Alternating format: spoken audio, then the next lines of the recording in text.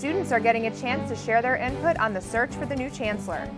ECU faculty members are one step closer to obtaining market rate salaries. And for the first time in 4 years, Pirate football won't be going to a bowl game. Thank you for tuning in to this semester's final edition of TEC-TV. I'm Jessica Gribbin.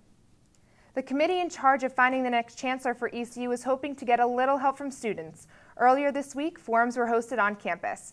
These were to provide an opportunity for students as well as faculty and staff to provide input on what qualities the next chancellor should have.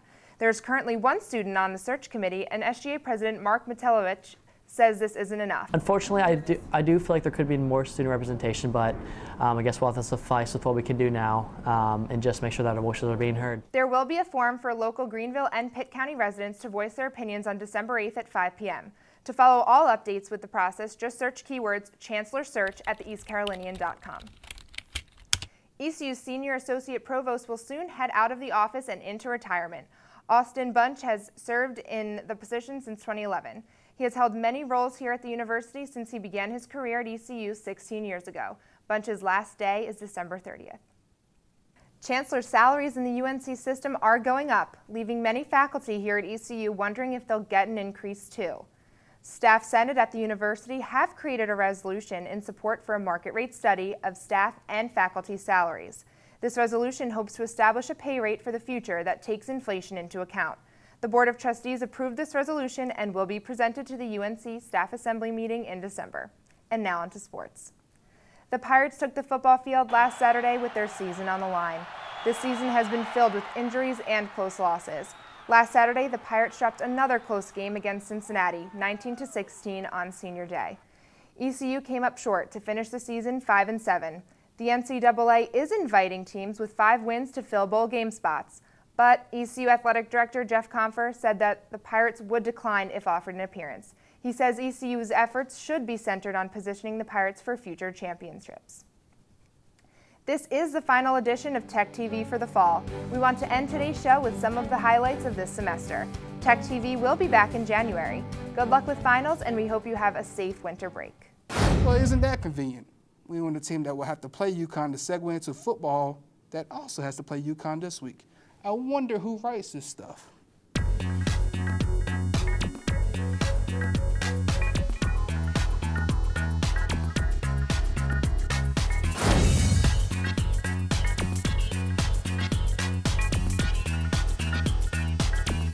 I wonder who writes this stuff. The city of Greenville is working to directly link 2 major areas within the city.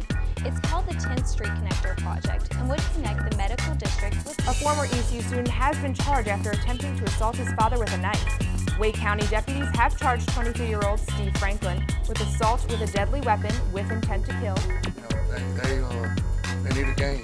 And Townsend is coming in here, and I know Rob had his guys ready to go.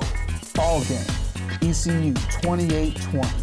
The Pirates will now go down to Gainesville to face the Gators in their season road opener. Thank you, Kai. East Carolina kept their momentum going behind the re-energizing play of quarterback James Summers in their 49-23 victory over Southern Methodist University. And we will get off to a running start with cross country. The cross country team will host the AAC conference tournament this weekend. On the women's side, look for a big performance from the Pirates superstar Carolina Rising.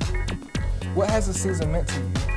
This season has meant a lot to me, and it's been a time for me to really accomplish a lot of goals I set for myself in cross country that I haven't been able to accomplish previously. We believe that consistency is the truest measure of performance, and I think you'll see over the course of the last 3 years, we've proven to be a very successful program and a very consistent program. It strives me to overdo everything I do. I encourage you all to treat your education, freshman year, that way.